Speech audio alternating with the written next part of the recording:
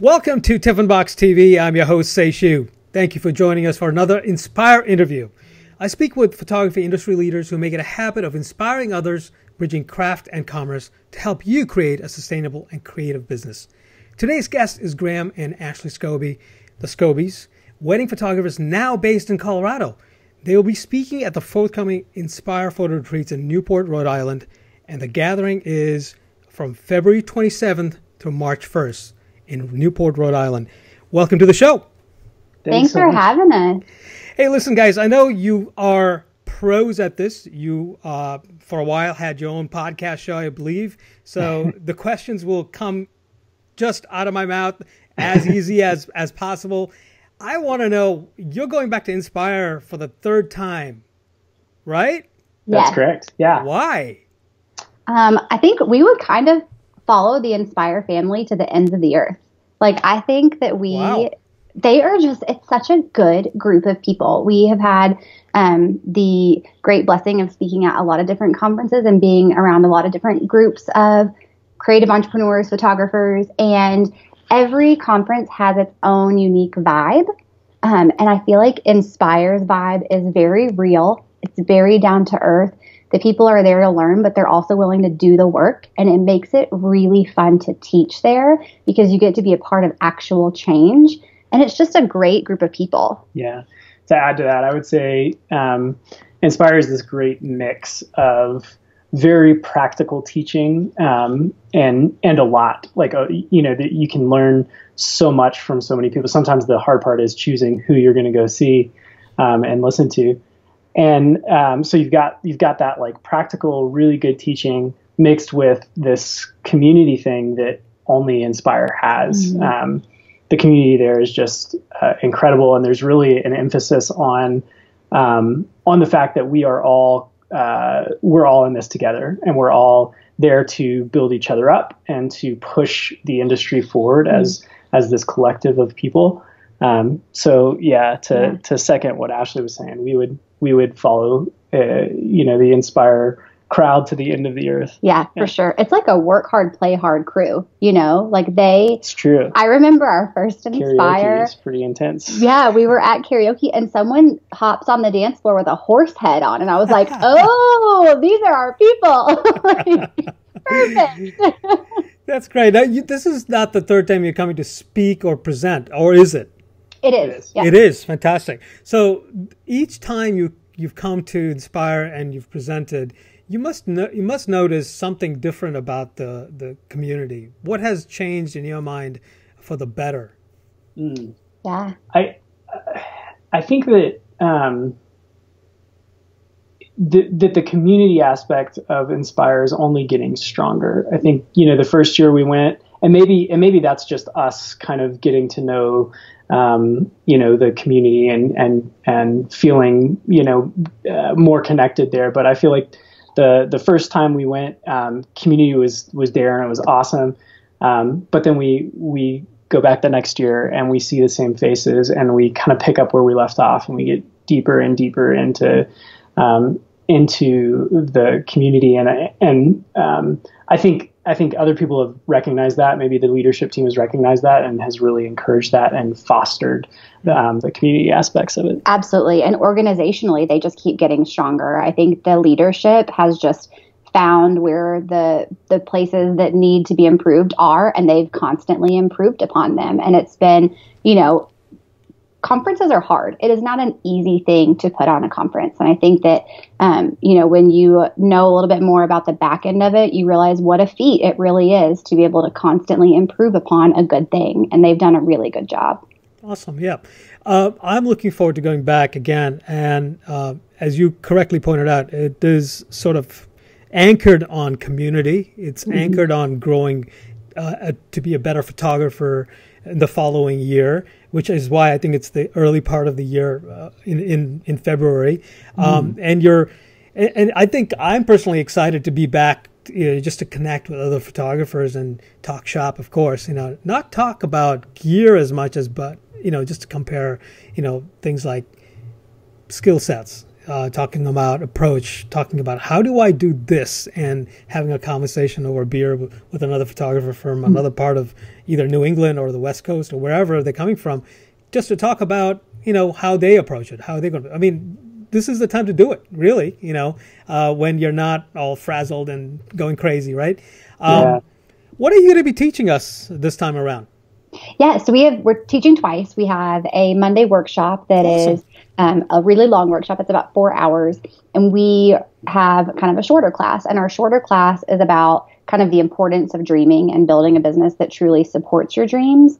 And we're going to be talking a lot about just how entrepreneurs, we're all dreamers. That's just a part of who we are. It's built into our DNA. We would not have done this crazy thing of going out on a limb and saying, I'm going to work for myself if we didn't have big dreams. But a lot of times working for yourself, being a small business owner kind of squashes those dreams because you end up working all the time. You don't have boundaries, and the things that you really set out to focus on kind of get put on the back burner. And something that we are incredibly passionate about is helping people figure out what are those things, if you can remember at the offset of your business, what are those things that mattered to you more than anything, that set your soul on fire, that kind of resonated with who you are at the very center of your being. Let's find those things and let's put them back in the spotlight. And the reason that we do that is because it gives you a life that's fulfilled, a life that's joyful. And the how is something that we're going to be talking about on Monday at our workshop. And that's going to be a lot of digging into the nitty gritty of what it looks like to set up your business, to have automation, outsourcing, workflow systems, all of the things that kind of become life rafts for your business when you feel like you're drowning, when you feel like, because you can drown in good things, right? That's the thing, is we can say yes to so many things because a lot of entrepreneurs are also, we don't like saying no to things because every opportunity feels like, oh, that sounds good, or that sounds really good, that sounds great, I'll do it all, right? And then you end up realizing that because you're doing it all, you're not doing any of it well. And so we're going to really spend a lot of time with people digging into their businesses, where their kind of pain points are, their challenges are, and how we can sort of set up their business to really support those things that they love more than anything else. I'm going to put you on the spot for a second. Is that cool? Yeah, absolutely. So give us one little hint or tip where one could focus on one thing. Yeah. What would you say? How would you say, or how would you recommend people prioritize to the point where they are focused on one thing and not doing 4 or 5 things at a time? What would you tell them? We have this thing for our business called our North Star, and it's we had a very informal process. We just kind of stumbled our way into this, but we've since formalized the process to help people find their own North Stars. And essentially, our North Star, it's the 3 values, not just in our business, but in our life that we want our life to be about. So for us, our example is we love people. We think people are good. We think if we invested in people, and that's all that we did with our lives, that it would be a good life. We value relationships. We think they're the most incredible experience that we can have as humans, because we can empathize with one another, and we can understand each other, and we can love each other. So people, relationships, and moments are so fleeting, and they go uncelebrated so often. And so we've set up our life and our business to be about people, moments, and relationships. And that sounds really ethereal, but it actually informs every tactical, strategic decision that we make, whether that's the relationships that we have with our clients, the way that we market ourselves, the way that we shoot, what we look for when we're shooting, and then what happens in the division of the office and the home, and how that plays out in our life. Yeah. So finding your North Star is in our mind, it's critical to setting to creating a business that supports your dreams. Yeah, naming that is so incredibly important because it informs our yeses, and even more importantly, it informs our nos, and it helps us to be really clear about every decision we make.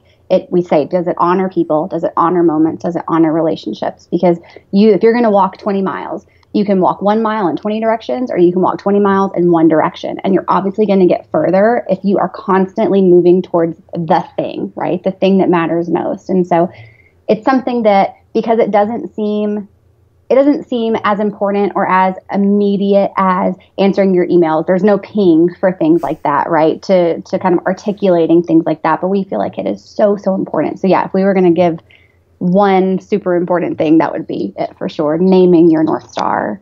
Fantastic. Wow. Can't wait. I really can't. This is going to be amazing. I hope I can still sign up for your workshop, though. I think that'll be the ticket, right? I mean, yeah, because these things are going to go fast, right?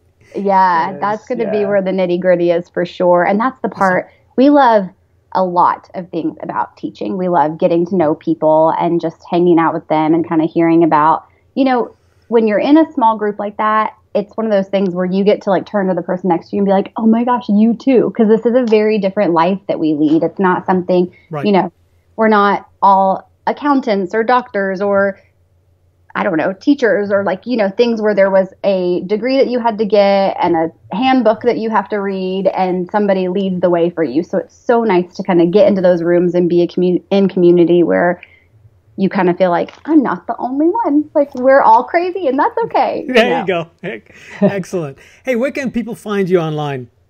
Yeah, so we're online at the Scobeys on Instagram, just THESCOBEYS, thescobeys.com. And then we also have a mailing list where we send out kind of free tips and some cool stuff that we run across. And we've got an ebook that's out right now about time savers for your business, kind of winning some of your time back. And you can find that at thescobeys.online. Awesome. Fantastic.